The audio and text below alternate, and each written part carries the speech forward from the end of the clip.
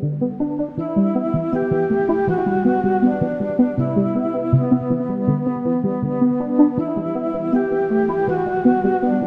to More Gaming Fans. I'm your host Joe Zamora here, and I'm bringing you week 1 of the PML doubles draft. We have our opponent here, Juhu, or Joho, or Johu, or whatever he decides to be called. Honestly, I don't know. And good luck, have fun, because this is going to be a very rocky start. He's got Leipert and Magmortar. I'm sure he's going to Thunder Wave us. But I'm going to go ahead and go Max Resonance. And I'm going to go ahead and Rock Slide as well. I do see the Thunder Wave coming off here. But we're going to go ahead and Dynamax right away. We are weakness policy set, so if he decides to Thunderbolt or Brick Break or anything of the sorts like that. Hey Sailor Stitch, welcome to the stream. Everything's good here, Eddie, and we're gonna try to win us this thing right here. Okay, so he gave us eject button and swap for our weakness policy. Magmortar and Leipert both take a pretty good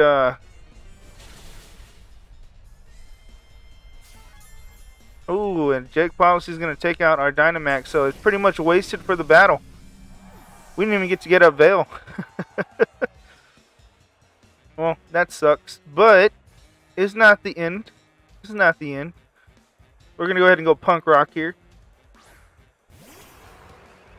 And a shiny Punk Rock it is. Oh, and our Flame Orb goes off right away, which is beautiful. Now, I'm going to go ahead and go for the...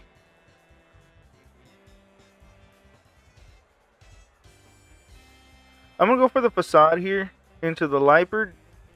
And I'm going to Rock Slide again. I feel the Thunder Wave coming off this time for sure. Good set there with the trick. Didn't see it coming, honestly.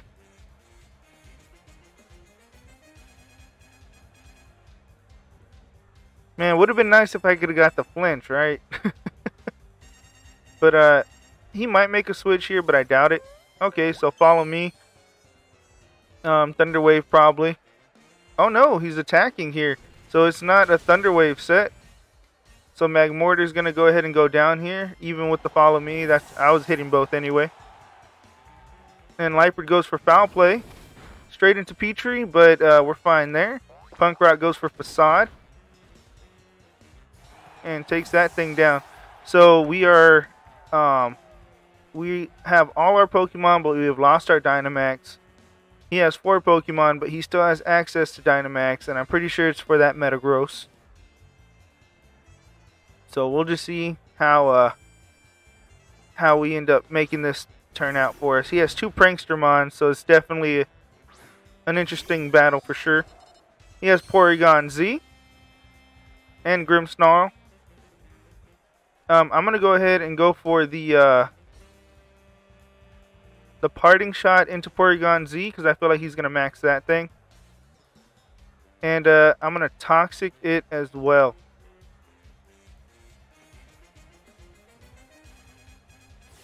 Okay, so he is Dynamaxing here.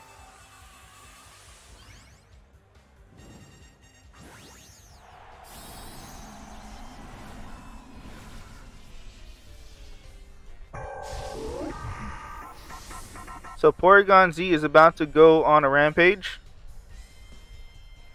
But it makes Metagross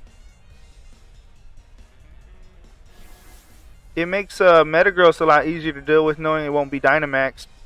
Not saying it's going to be easy to take down, but knowing that it's not going to be at full force does help a little bit.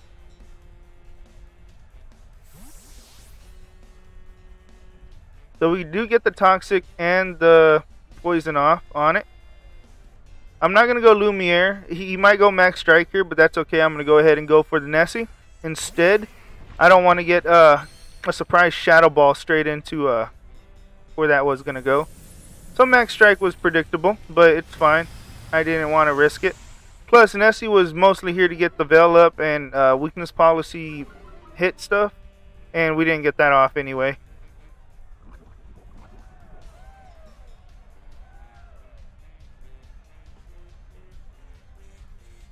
Alright, so now we're going to go ahead and just hit Blizzard.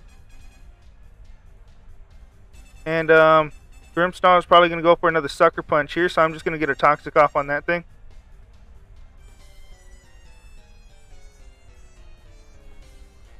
Definitely don't want it to get a Sucker Punch free kill off.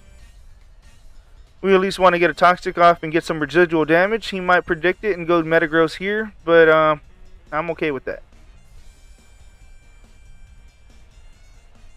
Porygon Z goes for the Max Lightning, but we have a Wakan Berry. Not that it's going to help us too much.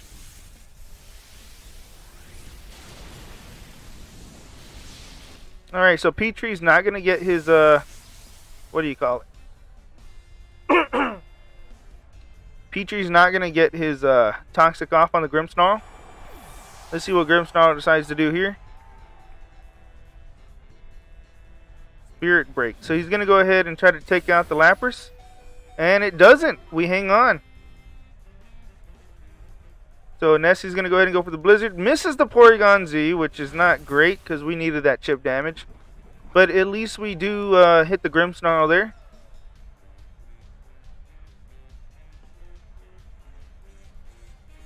And now we can go into Jill Frost. Or should we go Punk Rock? Let's go Punk Rock. And get another parting shot off.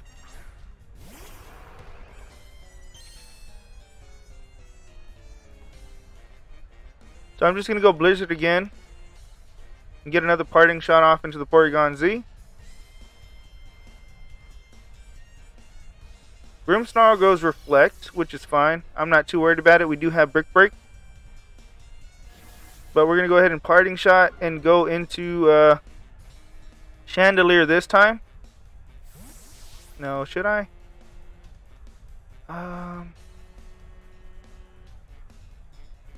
Yeah, I'm going to go Lumiere here. I feel the Max Strike coming.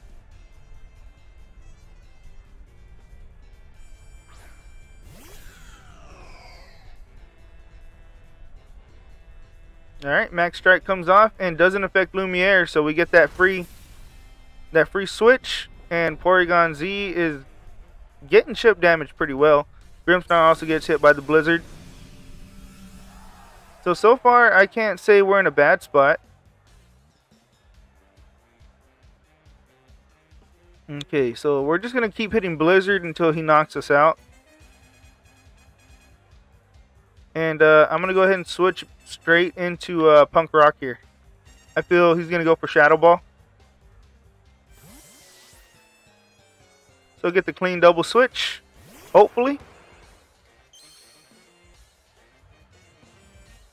Grimmsnarl goes for Sucker Punch, probably predicting the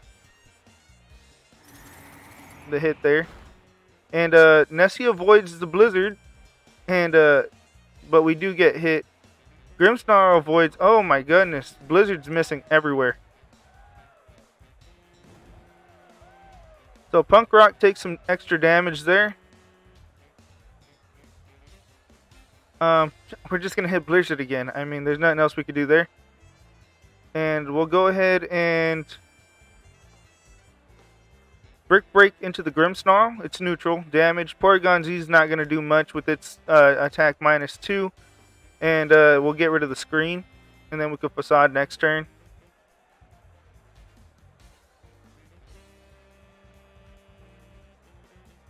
Alright, Porygon Z switches out here. And he goes to Rotom. Rotom-Mow.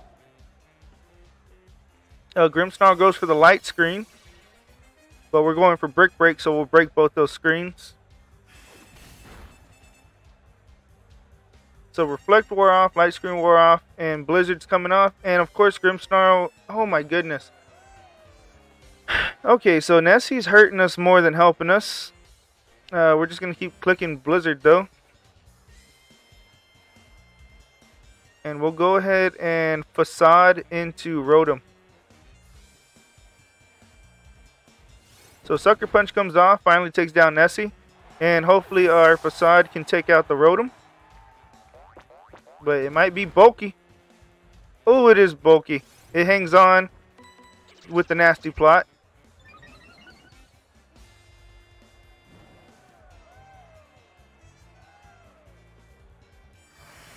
Alright, what does it decide to do here? We're clearly going Gel Frost here.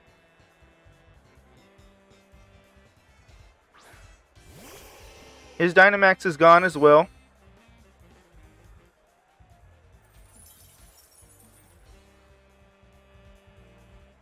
So we get Hell off. We should be faster. So I'm going to go for the Freeze Dry. And then I'm going to go for the Brick Break on Grimmsnarl because I feel screens are coming.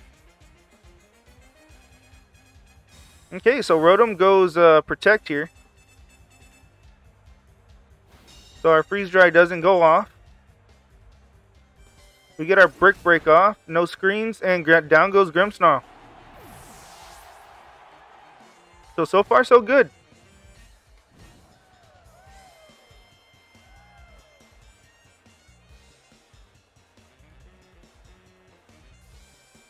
Alright, so Metagross is finally coming in. I'm sure it's Clear Body, so there's no point in parting shotting it.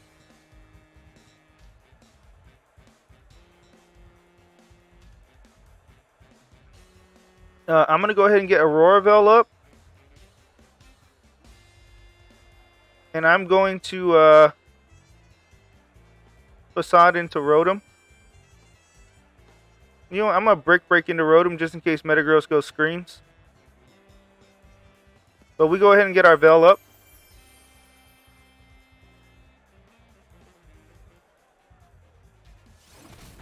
Rotom goes down, so no nasty plotting for you. And Metagross goes Rock Slide here. It's going to do some good damage to Joe Frost. But nothing to write home about.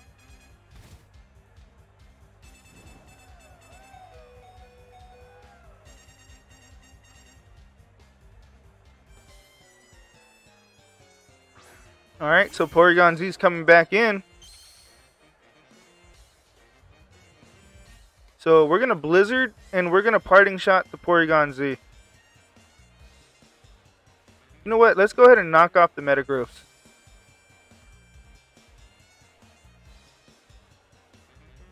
I feel there's no need to make an unnecessary switch here. 100% accuracy Blizzards takes down Porygon Z, which is beautiful. Guts boosted knockoff's gonna take down Metagross. Wow, that was an easy knockoff right there. And we defeat Zach. Wow, I am actually legitimately surprised. We get the 4-0 there. GG to Zach.